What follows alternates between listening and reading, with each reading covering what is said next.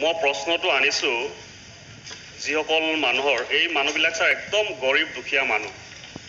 আমি যেতিয়া ভাত খাবলৈ যাওঁ তেতিয়া আমি নাভাবোঁ যে এই ভাতৰ চাউলটো টেবুলত আহি পাওঁতে কিমান মানুহে পৰিশ্ৰম কৰিব লগা হয় আমি যিখন ঘৰত থাকোঁ আমি নাভাবোঁ যে কিমান মিস্ত্ৰী লেবাৰে এই ঘৰটো বনালে আমি যেতিয়া নিজৰ এচি গাড়ীখন ৰাস্তাৰে লৈ যাওঁ তেতিয়া আমি নাভাবোঁ যে ইয়াত কিমান গৰীব দুখীয়া মানুহে নিজৰ পেটৰ তাৰণাত এই ৰাস্তা বনাইছে গতিকে তেওঁলোকে নিজে বাচি থাকিবৰ কাৰণে স্যাৰ এই কামবিলাক কৰে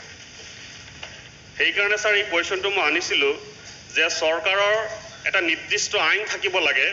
যে এজন মানুহে যেতিয়া দিন হাজিৰা কৰে খেতিতে কৰক ৰাস্তাতে কৰক বা কাৰোবাৰ ঘৰতে কৰক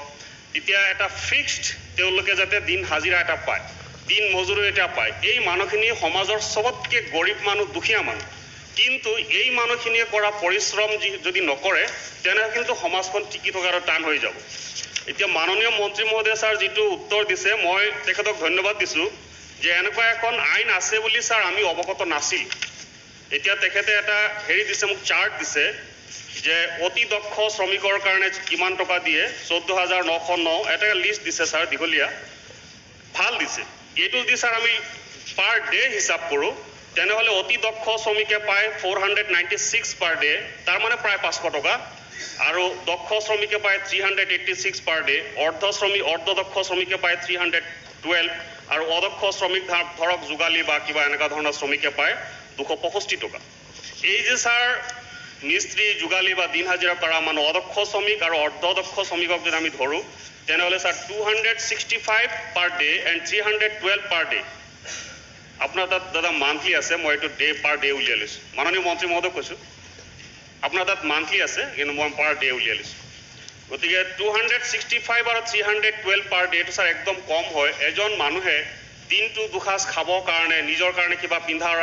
কৰিবৰ কাৰণে এইটো স্যাৰ খুব কম হয় গতিকে মাননীয় মন্ত্ৰীক মই অনুৰোধ কৰিছোঁ কিবা আইনী প্ৰক্ৰিয়াৰ মাজেৰে যদি আপোনালোকে এইটো কৰিব পাৰে খুব মহান কাম হ'ব কাৰণ এই মানুহখিনি সমাজৰ সবতকৈ গৰীব মানুহ স্যাৰ এক মিনিট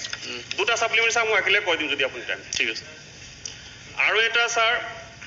মাননীয় মন্ত্ৰী মহোদয় এখন চাৰ্ট দিছে যে এই গৰীব দুখীয়া মানুহখিনি বিভিন্ন আপদ বিপদত বা শিক্ষা দীক্ষাত বা ইভেন কি মৃত্যু হ'লেও একদম লাষ্টত আছে চাৰ্টখন মৃত্যু হ'লেও যাতে তেওঁলোকৰ অন্ত্যেষ্টিক্ৰিয়াৰ কাৰণে সহায় কৰিব পাৰে এইটো স্যাৰ খুব ভাল ব্যৱস্থা কিন্তু মই নিজে বিধায়ক কিন্তু স্যাৰ মই জনা নাছিলোঁ এইটো বহুত হয়তো জানিব পাৰে তাৰ মানে কি হয় কি সমাজখনত এই বস্তুবিলাক যে আছে এনেকুৱা যে আইন আছে আমি অৱগত নহয় তাৰ মানে আমি ছিষ্টেমটোক দোষাৰোপ কৰিলে হয়তো বেয়া হ'ব কিন্তু ছিষ্টেমটো পাব্লিচিটি কৰিব লাগে এতিয়া স্যাৰ গোটেই লিষ্টখন গাবলৈ গ'লে 16টামান তেওঁ হেৰি কথা কৈছে মই নকওঁ এটা প্ৰথমটো দিলে হিতাধিকাৰীৰ চিকিৎসা সাহায্য এজন লেবাৰে যদি স্যাৰ চিকিৎসাৰ কাৰণে 20,000 টকা পায় বহুত ডাঙৰ কথা ভাল কথা এইটো কিন্তু স্যাৰ আমি নাজানো আমি অৱগত নহয় তাৰ মানে পাব্লিচিটি নহয় এৱাৰনেছ নাই তাৰপিছত স্যাৰ আৰু আছে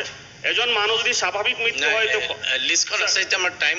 শেষ কৰি দিছোঁ বাকী কিবা স্বাভাৱিক মৃত্যু হ'লে 50,000 টকা পায় এক্সিডেণ্টেল হ'লে 3 লাখ পায় এনেকৈ স্যাৰ বহুত ভাল ভাল স্কিম আছে গতিকে মাননীয় মন্ত্ৰী মহোদয়ক মই অনুৰোধ কৰিছোঁ মই আৰু স্যাৰ নেক্সট ছাপ্লিমেণ্ট নকৰোঁ মাননীয় মন্ত্ৰী মহোদয়ক মই অনুৰোধ কৰিছোঁ যাতে এই যে যিখন আইন আপোনালোকৰ আছে কালিও স্যাৰ কেন্দ্ৰীয় চৰকাৰে এখন আইন আনিছে মই বহুত ৰাতি চাইছোঁ এইটো লোকসভাৰ হেৰিত আপোনাৰ ৱেজ কোড বিল এই ৱেজ কোড বিলখন কালি আইন হৈছে আপোনাৰ খুব সম্ভৱ এইটো ইয়াত পৰে নপৰে মই নাজানো যিহেতুকে কালি পাছ কৰিছোঁ মই ইমান চোৱাও নাই ইমান এক্সপাৰ্টো নহয় গতিকে এইটো যদি মাননীয় মন্ত্ৰীয়ে যিহেতুকে কালি পাৰ্লিয়ামেণ্টত পাছ হৈছে তেনেহ'লে আপোনাৰ আৰু সুবিধা হ'ব আপোনাৰ ডিপাৰ্টমেণ্টক যদি লগাই দিয়ে গতিকে মোৰ বোধেৰে এই মানুহখিনিৰ জীৱনৰ মানদণ্ড লিভিং ষ্টেণ্ডাৰ্ড উন্নত কৰিবৰ কাৰণে যদি চৰকাৰৰ যিখিনি আঁচনি আছে অলপ পাব্লিচিটি কৰে আৰু মিনিমাম এজৰ যে আপোনালোকৰ যি চাৰ্ট আছে অলপ যে এটলিষ্ট পাৰ ডে 500 কৰে মোৰ বোধেৰে ভাল হ'ব আৰু আজীৱনৰ কাৰণে মানুহে আপোনালোকক মনত ৰাখিব এইটো বহুত ডাঙৰ কাম হ'ব এইখিনি কৈ মই স্যাৰ থেংক ইউ